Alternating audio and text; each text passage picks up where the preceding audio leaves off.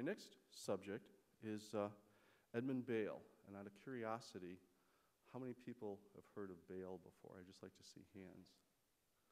A couple of you. Very good. Okay. He was an interesting person. He was originally a chemist, a very well-educated chemist, by the way. If he didn't have his PhD, he nearly had it.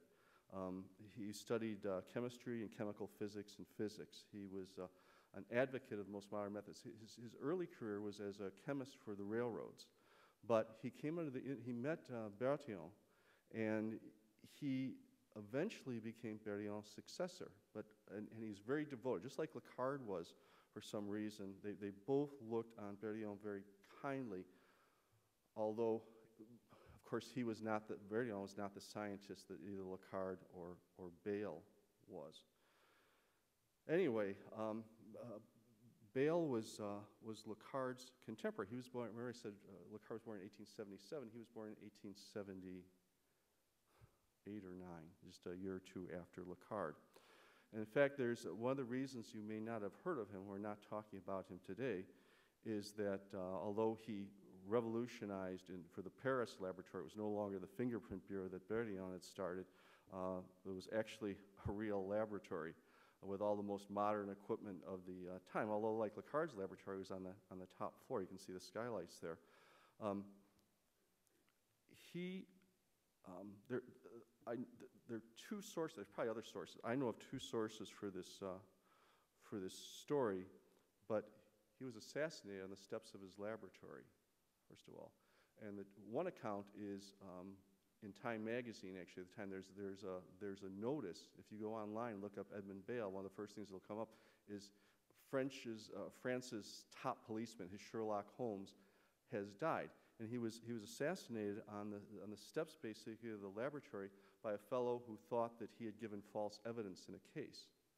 So he was just shot, brought an end to his career a couple years after this. The other thing is in Harry Suderman's book, which I would highly recommend if you're interested in sort of history, which I read as a kid again, in the early history of forensic science, because he studied, even though he's from Sweden, he studied with Lecard in Lyon. And it's called A Policeman's Lot. And he tells a story about how Lecard had just been visiting him, actually, his laboratory the day before this happened. He was really tragically struck by the whole thing because Lecard thought so highly of Bale. Anyway, the case I'm going to talk about involves the discovery of a package in the Bois de Boulogne in Paris. If I pronounced that right, Patrick, Claude. These gardens. Anyway, and when they opened the package, there was a body inside, and there were things wrapped separately and so forth. But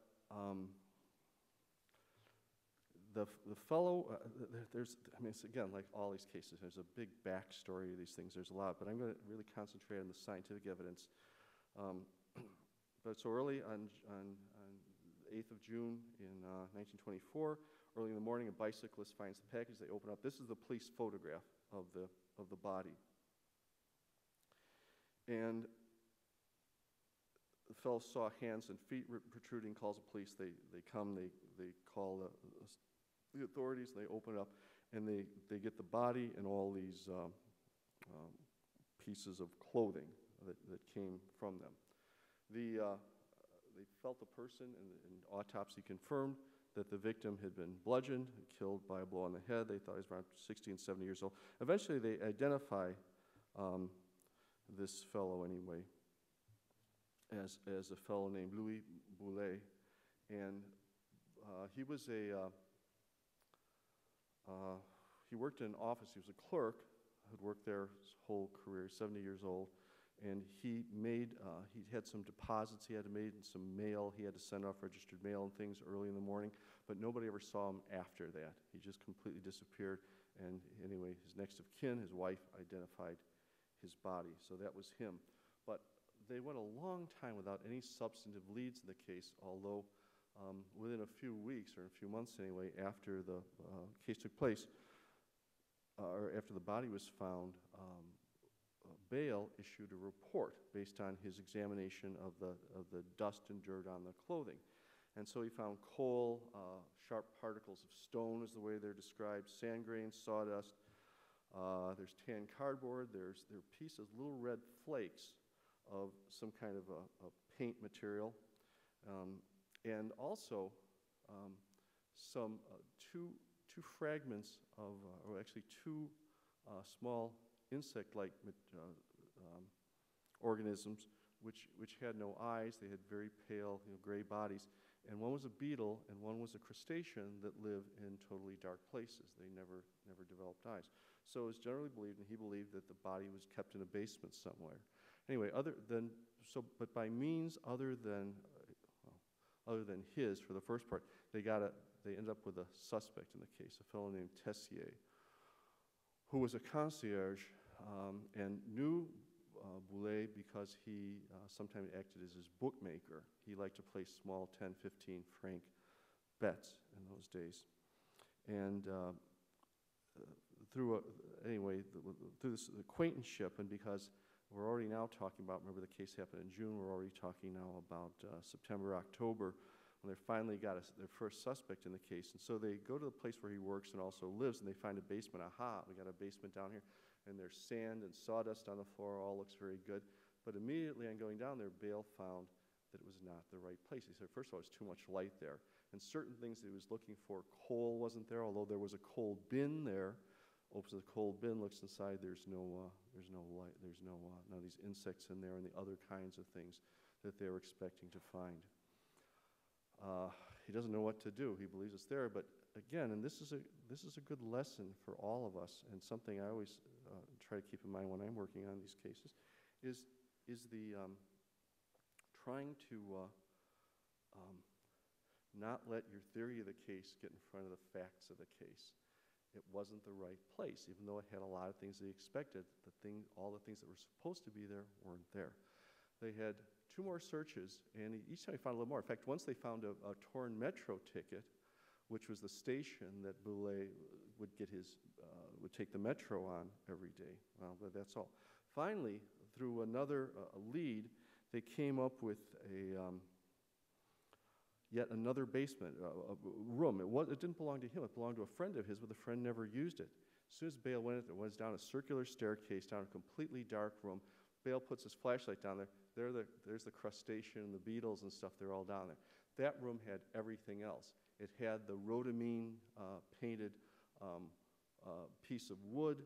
It had the cardboard with the right fiber furnish in it. It had the larger pieces of the grinding stone that he had postulated from the angular pieces of stone that he saw before. All the sand and sawdust. The sawdust was all the right species that were there. Every single thing was there. And while, again, like in many cases, the suspect, of course, denied everything. But eventually, when confronted with all the evidence, he ended up confessing in the case. So once again, we've got a solution and a very nice investigative lead. Remember, I think all of us should adopt this. We use as our unofficial motto at Microtrace, and I believe in giving credit.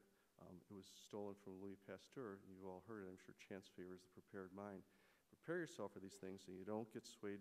Don't let your theories, no matter how beautiful they might be, take precedence over your facts. You might actually have a chance of doing something good.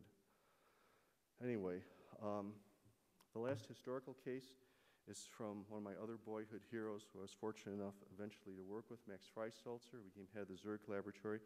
You want to read about him sometime if you ever read, it's required reading in my lab, Thorwald's Crime and Science, and you can read about how, as a young person who loved microscopy and microchemistry, Freisalzer taught courses. Eventually students from the Zurich police came to his evening extension program.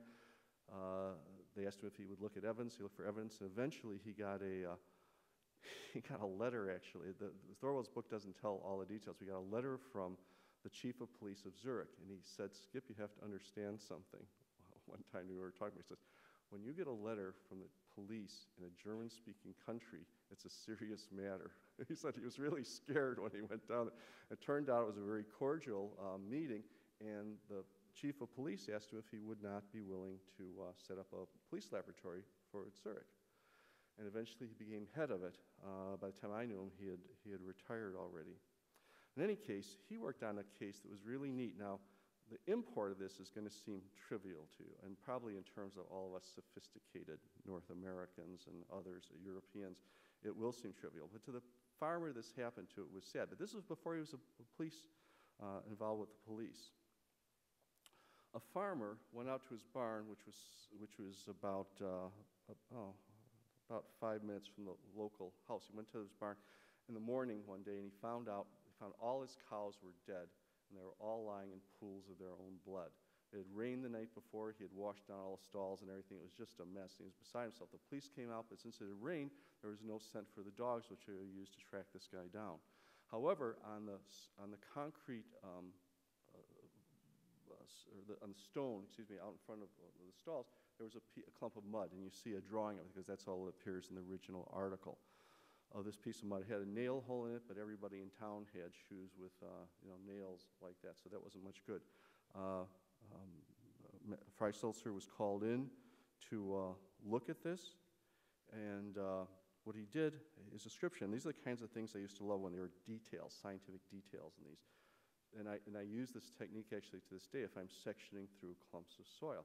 He said he aspirated it with a fine aspirator with water for about 30 minutes, and then he let it sit in a bell jar for several hours, and he could cut through it very nicely with a sharp knife. And he noticed that there were 4 layers there. And he analyzed each of those layers. And so the layer closest to the shoe was clay, it's yellow clay. By dissolving it in water, there was really nothing else of important there, but it's the kind of clay that you would see wherever there are inclines that went down and would wash across the roads, the paths and roads in that village, in that area. But there's nothing else to be found in there. The next layer was brown. There were numerous fragments of plant debris in there. There was one little single ball which he opened up and examined as a moss. There was also a lot of sphagnum moss in there, which in later years, I looked back at this one, I had that well-known potting soil case I had, which I described to my soil class on Monday. Anyway, and then the next layer was black. It was full of leaf tissue. It was beech, ash, and maple. Also interesting, there are 2 parts of a beetle, and it's kind of reminiscent of Edmund Bale's case, but these were beetles that when he went to an entomologist for solid identification, found out they were beetles that live in the leaf litter of forest floors.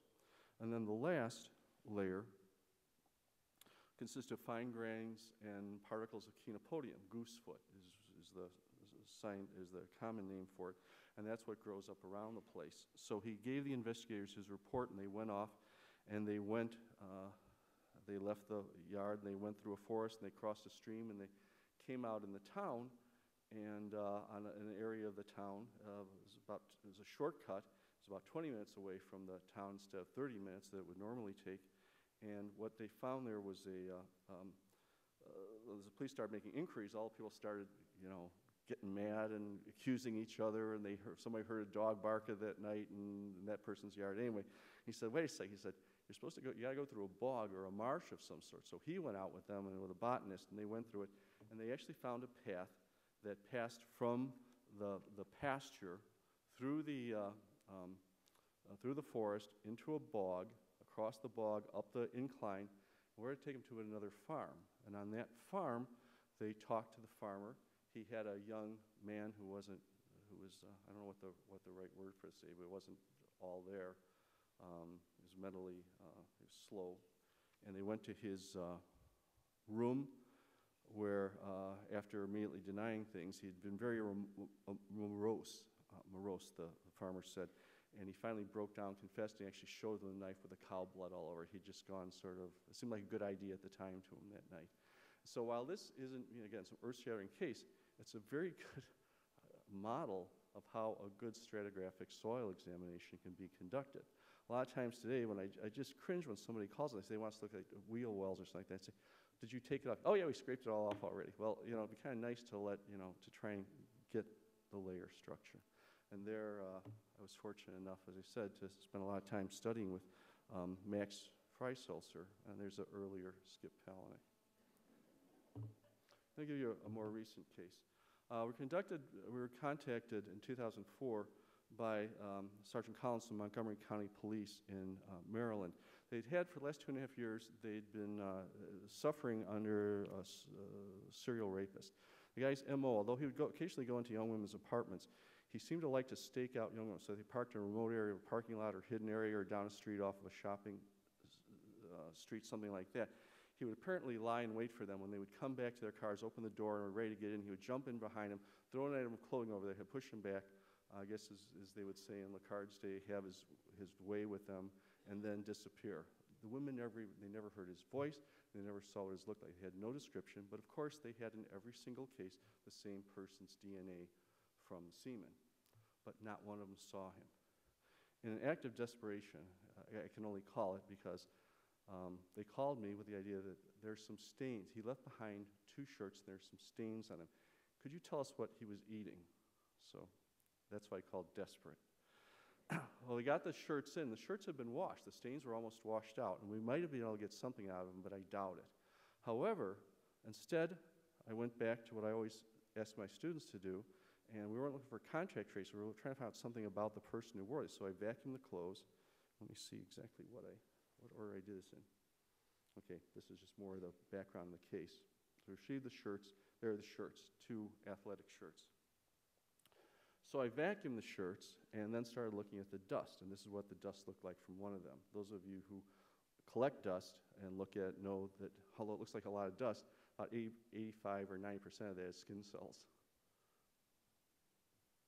So this was the report of my dust analysis, summarized with the main points. The 2 shirts were worn by the same person. They were worn by a person who worked indoors. They was near oak trees where he was working because it was cold enough out at that time. Oak trees, by the way, pollinate typically in temperate climates in about March. The owner's occupation was a drywall installer and finisher, and more specifically, and I confirmed this with actually people the other day who were working on our new addition to our layup, is he works on large-scale commercial projects. This gave the police a lead. I would have liked to give them more, but that's what I had. That's what I could reasonably get out of it. Now, again, remember, there's the analysis, which I'm going to talk about, but there's the inferences. And what I'm giving you first are the inferences, because once I tell you I was done, you say, well, just like anything. I remember as a kid and read an article about Fulton, who invented the steamboat, and the article says, oh, yeah, that was real easy. I could have done that. Well, then why didn't you do it? Anyway, as soon as I show you how I did, it'll be absurdly simple. But anyway, they also got a lot of media coverage. They used our description of the person. They showed the things on TV. And our inferences were all proven to be correct. So I wrote my report in December. In January 18th or something, I think I found a note somewhere. Jack, who's in this room, Jack Hibbis, said, Sergeant Collins on the phone. I think you want to talk to him. He certainly wants to talk to you. And so I get on the phone with Sergeant Collins. He says, you're not going to believe this. He said that a lot of times during the conversation. He said, yesterday morning, the police got a call from and I'm just nearly finished up here. We got a call from an old lady, a little nosy old lady, who was looking out her window, and she looked next door and saw a guy come out of an apartment of a young woman. She thought he had no business being there, so she called us. Couple blocks away, our guys pulled him over, and so they got his name and information. Then they started asking, because what was he driving but a commercial drywall vehicle? And they started asking about the case. He said, now here's the part you're not going to believe. He said, the guy confessed. He said, I saw on TV where you're looking for me. I only thought it was a matter of time before you're going to catch up with me. Of course, then he withdrew his confession later, but of course he has DNA on every single case. So, let's see. Yeah, I guess this just says the same thing. So you're looking for me. Okay. Anyway, I was just going to quickly go through the dust analysis with you, which I thought might be interesting. Most of what you see here are skin cells. When you cross the polars, what you see is a lot of calcite in there. There aren't other metals. First I thought, oh, it's just some calcareous rock. But it's all this narrow size, right? There's nothing else there. I said, this is like the stuff when I'm watching people work. I worked on sanding drywall and stuff. Let me just look there. I think there might be gypsum there. And eventually, this is just a greater view. I just want to see. So there's actually a gypsum crystal that you can see. But most of the gypsum from drywall, if you ever looked at it, is not that obvious. It's all broken up kind of stuff. So I took a little bit of the dust. Just all I did was put a drop of dilute HCl on there, warmed it up, let it recrystallize. And of course, gypsum needles all over the place for it. Just simply recrystallized. So even though I couldn't see it necessarily, the gypsum was all over the place. So what have I got here? I probably got somebody who's working around drywall. That's exactly what I would expect to see. And there weren't the other outdoor minerals there. There was pine pollen. That's how we could get the, excuse me, not pine pollen. There wasn't pine pollen. There was oak pollen. This is oak pollen the way it looks, which is one of the few pollens you can actually identify in a resonance mount. But here, and this, so I acetylized some. That's the way it looks, the way you're supposed to look at it, which I normally do for soils and so forth. But there were also little white spheres in here, which you can see over under the black sphere on the left-hand side is by transmitted light. Of course, it's not black, it's opaque. See the white spheres over there. I picked those out. They're an acrylic latex or acrylic paint, so they're most likely, at that point, an indoor paint. Certainly, they appear to be outdoor. But that brings up the thing, why are they using spray paint if they're drywall finishers and stuff? Well, if the project's big enough, my feeling was that they wouldn't roll it on or brush it on, they would spray paint it. And that's where I came up with commercial operations instead of some home type operation. And in fact, and this is where the difference is, and also the penalty differs for being wrong, between making inferences to further an investigation and giving testimony in court. In court, you have to be as sure as you possibly can be. In this work, you have to be as sure as you possibly can be of your facts, but you also have to have, and those of you who remember Kirk's crime investigation, and this would have been a good place to put the quote, they have to adopt Kirk talks about the good qualities of a research chemist and how you have to have all these things, but you also have to use your imagination in a creative way. Not to make up stuff, but to sort of think of what are the possibilities for this happening, what are the likelihoods of this stuff. Anyway, it all turned out to be right. So in conclusion then, I believe that we pursue an investigation microscopically by accumulating the facts. And as history has shown, not letting your own, the ideas of your beautiful theory get in the way. When your beautiful theory is wrong, you got to discard it, or at least get rid of the parts that aren't working. But you can't, I would defy anybody in this room, no matter how well-intentioned, to do this kind of work using standard methods that are available to you. It requires a standard method, but not the one that you might be thinking of when I say standard method. The standard method that works is the one we learned back in grade school and pursued through our college careers and hopefully through our own scientific careers, and that is the scientific method. That, I believe, is the one that works for these. Resulting facts, then, which you need to take pains to explain to the people you're reporting to. What's the factual part of what you're doing? What's the inferential part of what you're doing? And then you can perform this kind of work, though, again, on material for which there's nothing to compare it to. And with that, if there is time for questions, which I guess there's a couple minutes, I would be happy to entertain those if you have any. But I thank you for your attention. I hope you found it interesting and that it was, take it for what it was. It was supposed to be somewhat inspirational, I hope so, but also it was supposed to be palatable after your dessert today. So thank you all very much.